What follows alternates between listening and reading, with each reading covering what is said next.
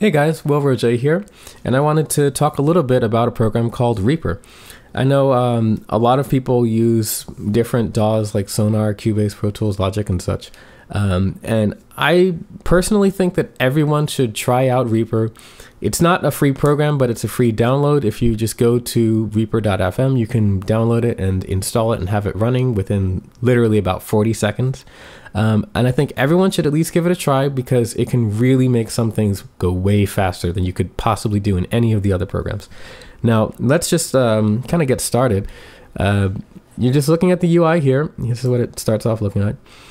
We have a mixer here in the main edit window there and so on and so forth. It actually behaves very similar to Vegas. If you're used to Vegas, you'll get right into REAPER right away because it's almost the same exact thing with one crucial detail that I'll go into later.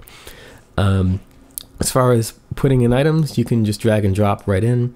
I'm just going to very quickly drag some stuff in here. It's very simple, whatever.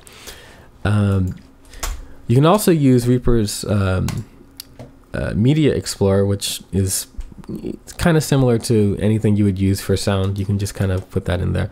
REAPER is also compatible with a program called Basshead. You can spot to track in Basshead and just bring to REAPER whatever clip that you want from whatever sound. And it basically just works.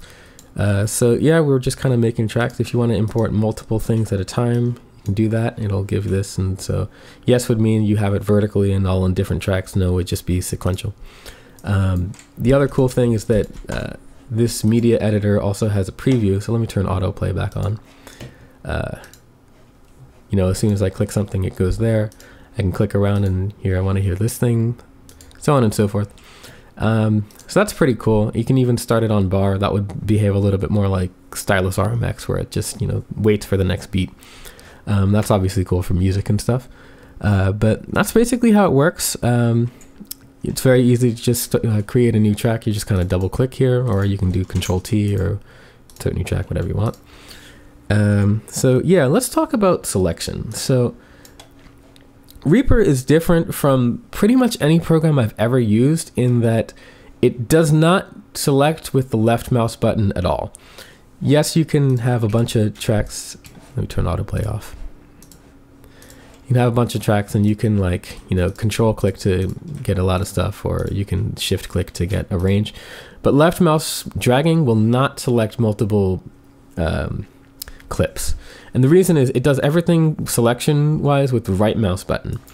That's a little weird at first, admittedly, but the reason that does that is, and then I'm just going to be facetious for a little bit, you can now do this.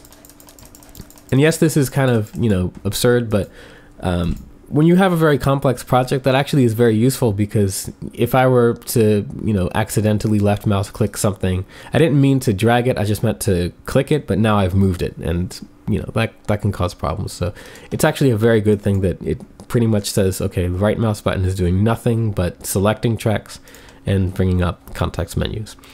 So that's that. Otherwise, it pretty much behaves the same as Pro Tools and Sonar.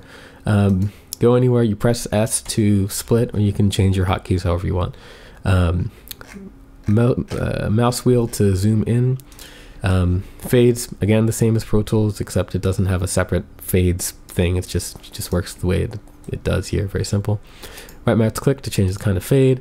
You can turn auto crossfades on or off. I think by default it's on, but this is the button right here.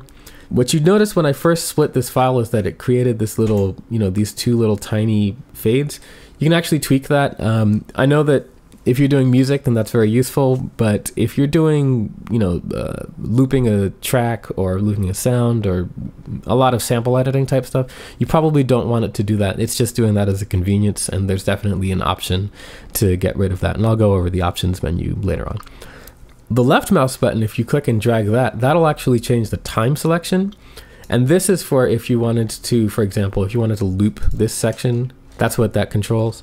Or if you wanted to render just this bit, render is Control-Alt-R or just file render. Then you just do render time selection and it'll just do that. So that's what this is for. And it's very useful, obviously. If you wanted to select the entire project, you just control and double click up here. Or if you wanted to select just the range of this media item, control double click that, and so on and so forth. There's also hotkeys, like if I just want at the end of that, it's shift and right bracket, and so on and so forth. You can also change your snapping settings. Right now I have it set up to snap in the same way that Vegas does by default. By the way, right click this magnet looking thing to bring up the snap grid settings. Here it's snapping to items. Here it would snap to the grid, which is basically beats.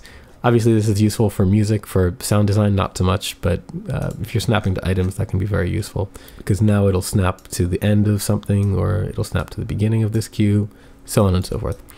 And the last thing I wanted to talk about was Reaper is different from every other program that I have ever used in that it doesn't actually have a different concept of a wave and a MIDI track. Every track is pretty much anything. Similarly, Reaper doesn't have a concept of buses and sends. So you have the master bus, and that's literally the only quote-unquote bus that is in Reaper that you can use. Instead, it allows any track to become a parent or folder track. If you click this little button here, it'll parent everything underneath it. And if you click again, well, this is parenting everything underneath that, or childing, whatever. But if you click again, that'll end the chain. A little faster way to do that would actually be to, if you just drag a track and you get a little bit over halfway there, you notice this little blue line went from all the way to like a little bit truncated. That'll child the track to there. You can do multiple selections and do that, so on and so forth. What's cool about this is that, yes, it's a folder, so it's kind of like Sonar, but it actually is a lot more useful because all the parameters in this track, including effects and whatnot, they'll actually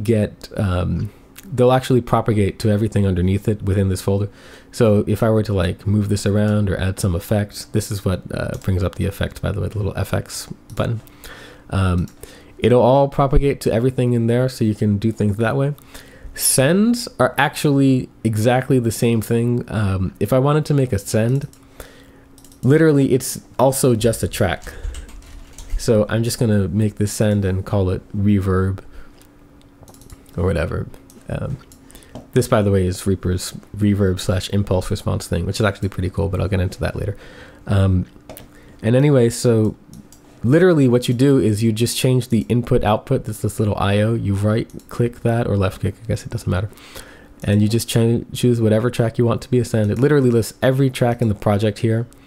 You send your send amount or whatever audio channels you want to send to and stuff like that, and it'll do it. You can also do this in reverse if I wanted to. You know, it's already propagated this automatically, but I can go from the sending track back to whatever I want it to do. That can be a little easier if you have like a really big project and it's hard to find stuff. But yeah, you can also add receipts from all tracks, as you just saw. And you notice this is working for both audio and MIDI. What's also kind of interesting and different about Reaper is that it doesn't have this sense of soft synths as being in this separate world. Synthesizers are just effects. And so if you want to have a MIDI track play through a synthesizer, literally all you're doing is creating a send. The synthesizer is now a send, and you're sending MIDI data to that track. Sounds a little weird, but if I were to click here, this is how it would normally look. You would send all of your MIDI, all channels, to whatever channel on the synthesizer that you want, and then you would choose your synthesizer here. Again, we'll go over this later because it's a little bit more complex, and I just wanted to go over the basics here. But yeah, that's basically how Reaper works in a nutshell. I'll go into more detail about specific actions that you can do and other stuff like that, maybe even a little sound design. But basically, Reaper is very fast, very responsive. Everything kind of moves extremely quickly, and you know, you can have all kinds of complex operations.